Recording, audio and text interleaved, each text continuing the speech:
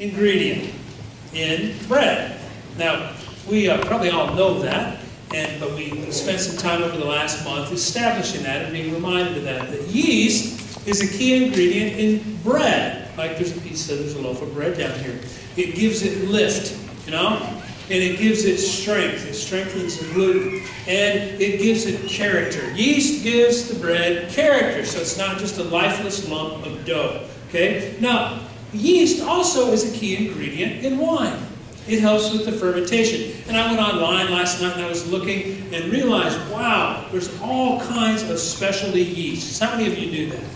There's like yeast for, some of you don't. Okay, some of you did. Good. Thank you for participating. There'll be a prize at the end. No. Stay engaged. There's bread machine yeast. There's yeast for wine, dry wine, different kinds of wine. Yeast is a key ingredient. And here's the other simple truth. Is that maybe some of you knew this. I know more about bread baking today than I did a month ago, by the way. How many of you have ever heard of proofing the yeast? You know about that? You take some of the yeast and you put it like in a cup or whatever in some water at a certain temperature, and you put some sugar in there and you see what happens. You know, you proof it. Is it going to be good yeast or bad yeast? Because bad yeast will affect the whole loaf. We all get that, yes? Okay. Does Domino's Pizza use yeast in its pizza dough, Eric? So you're all over this. You got this down, right? If you have bad yeast, it means that when the Domino's guy shows up at your door, you're going to have a bad pizza. Is that right? Flat. Flat. It'll be flat. And we don't want flat pizzas. We want round pizzas. No, we want pizzas with lift. And we want pizzas with character. But you guys get it. You get the simple point of yeast. Jesus was talking about yeast, and that's the gospel lesson. Jesus said, be on your guard against the yeast of the Pharisees and the Sadducees. And when I was thinking about being on your guard, being vigilant, being protected, I wasn't thinking about like some wimpy looking like guard with a big goofy hat that guards Buckingham Palace, yes? I was thinking about like, you know, Marines. I was thinking about United States sheriffs. You know, these are guards. It's kind of like how I think of angels. I don't like to think of God's angels as wimpy little feathers and a gold halo. I like to think about God's angels as these big muscular guys like that are ready to kill evil. Yeah? Yeah. So Jesus says, be on your guard against the yeast of the Pharisees. Be on your guard against the attitudes. The attitudes and the teachings of the Pharisees and the Sadducees. Pay attention, is what he's saying to us. Attitude matters. Jesus says, pay attention, be vigilant. Keep safe yourself, your head, your heart, the attitudes. And I will drill down a little bit deeper as you look at that particular gospel lesson in all the gospels and say that Jesus is saying, be on your guard, my children, against attitudes of religious arrogance and or religious apathy. It's like two ends of the spectrum. Arrogance, apathy. And I'm going to unpack that a little bit because this is important. This is essential. This is vital. And we're talking about vital signs. We're talking about taking a look at our lives and the way we live our lives and making determinations, making decisions. Our habits and our activities and our attitudes. Are they life-giving or are they life-taking? That's the big picture point. See, let's unpack this about Pharisees. As many of you, maybe you've never heard a lot about them, you kind of had an idea that they wore the black hats and Jesus wore the white hat, right? You know, they were how many of you grew up watching WWF, professional wrestling? Just me? Oh, good. We are kindred spirits here, right? Yeah, professional wrestling gets that. They get that whole idea of good guys and bad guys, right? You know, and even if you didn't watch wrestling, did you grow up watching westerns? Anybody? Yeah, Hopalong, Cassidy, Lone Ranger, good guys, bad guys. Maybe, let me update this. Did you grow up watching, you know, The Terminator, Arnold Schwarzenegger, and all that kind of stuff, right? Part of what that was about is a play on good guys and bad guys, all right? Point is, the Pharisees, here's why Jesus was challenged by them and why he had a problem with them. Pharisees, and why Jesus said, be on your guard against their attitudes, don't get their attitude, is that the Pharisees, for one thing, they were obsessed with habits and practices related to purity. Now, here's what I mean by that.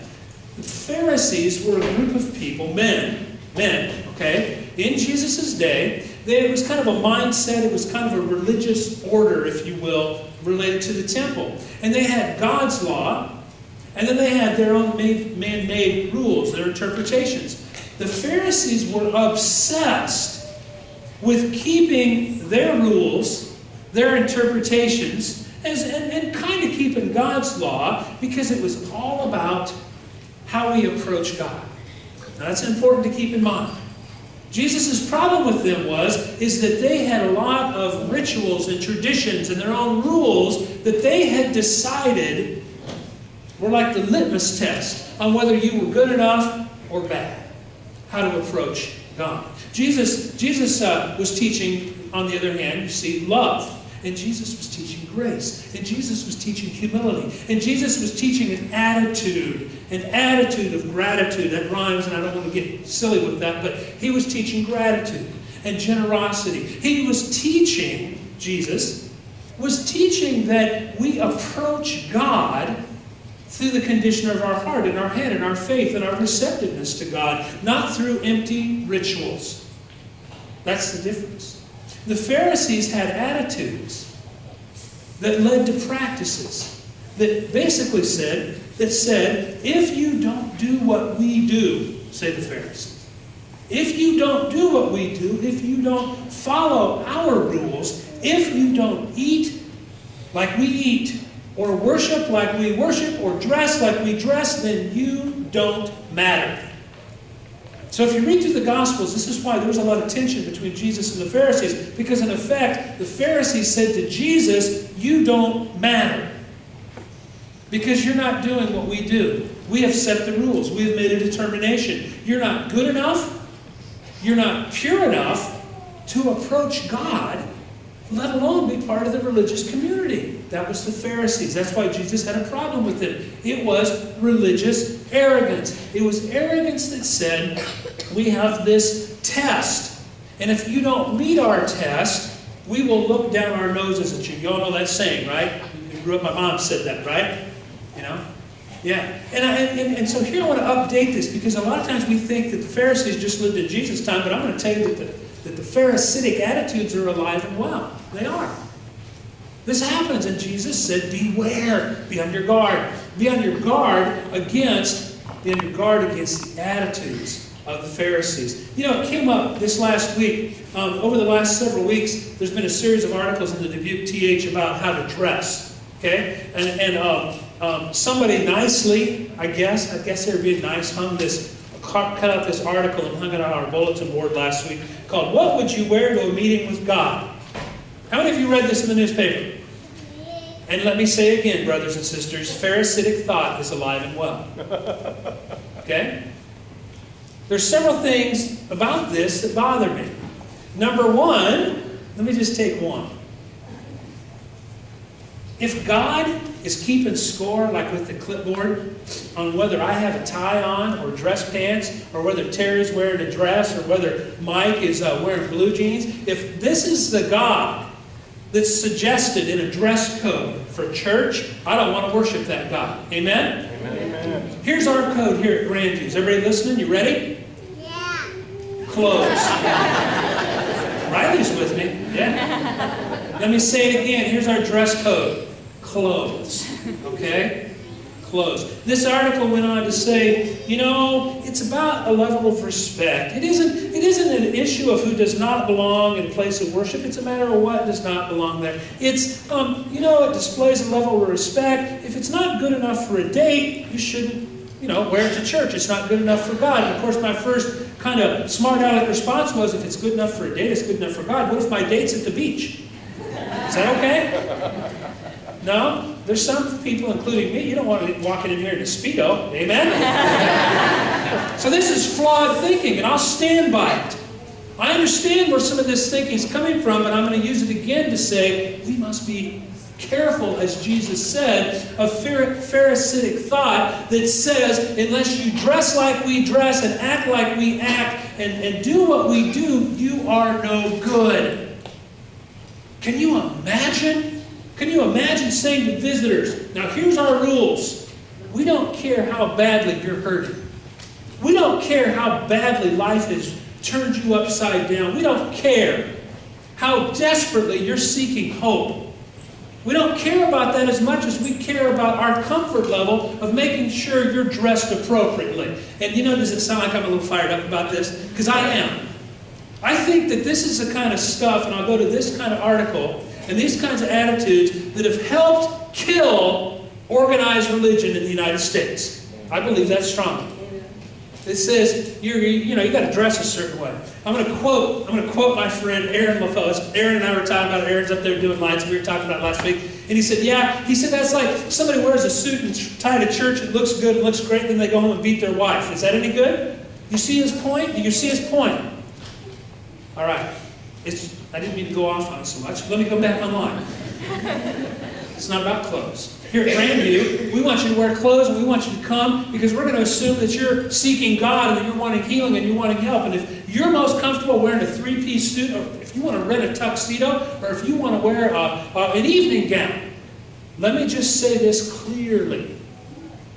It is much, much, much more important that we have your head and your heart and your body in this place worshiping God than what you are clothing your body with. Are you with me? Yes. Good.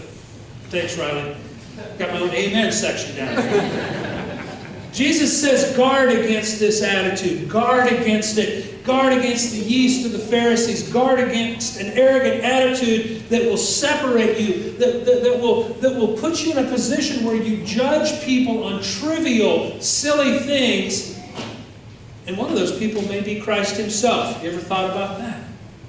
Jesus says, beware of the yeast of the Pharisees, because the Pharisees' attitudes were not vital to the Christian movement. Let's take it to that level. They are not vital to the Christian movement. Jesus knew then, and Jesus knows today, that if his followers, those who proclaim to be his followers, if we adopt Pharisaic attitudes of arrogance and all kinds of rules for our worship that separate people, Jesus knew then and Jesus knows now that the Christian movement will die. Back then he knew that if his followers became like Pharisees, the Christian movement would not catch fire, it would not sweep over the world as it has. That's why Jesus says, watch your attitude. Attitudes matter. Attitudes matter. Now, quickly, he said the same thing about the Sadducees. The Sadducees were another group that had an attitude problem. If the Pharisees were on the one end of the spectrum of arrogance, if anything, the Sadducees were on the other end of the spectrum of apathy. Apathy in the sense that Jesus' problem with the Sadducees, that religious group, is that they watered down the faith so they could fit in.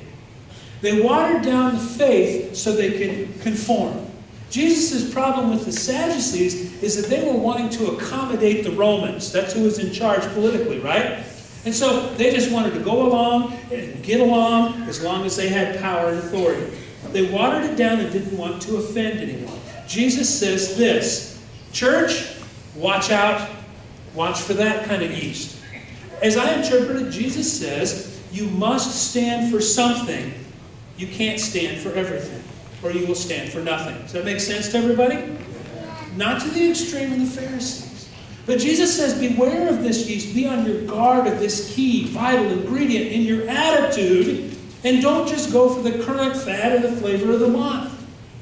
Sadducees. That was the attitude of the Sadducees. And Jesus, let me sum this up by saying what Jesus taught then and taught today is right here. Conform? No. We're supposed to be countercultural. The other thing he's saying is attitude matters. You've been seeing that on the slides this morning. Did you notice it? Did you see it on the slides? I want to get burned in our heads and burns in our hearts. Attitude matters. Jesus says it's like yeast in the bread. It will affect the whole flavor of the bread. It will affect the whole flavor of the loaf. I was talking to a retired teacher this week, and we were talking about this, and she said, all the years that I taught school, there were some classes I had, all it took was one student in that class to have a bad attitude, and it affected the whole class. Make sense? Amen? Attitude matters. Attitude matters. Like yeast in the bread, it will affect the whole loaf. It will affect it like yeast in the grape juice. You know, grape juice, sugar, yeast, it's either going to be wine or it's going to be vinegar. Right? It matters. Attitude.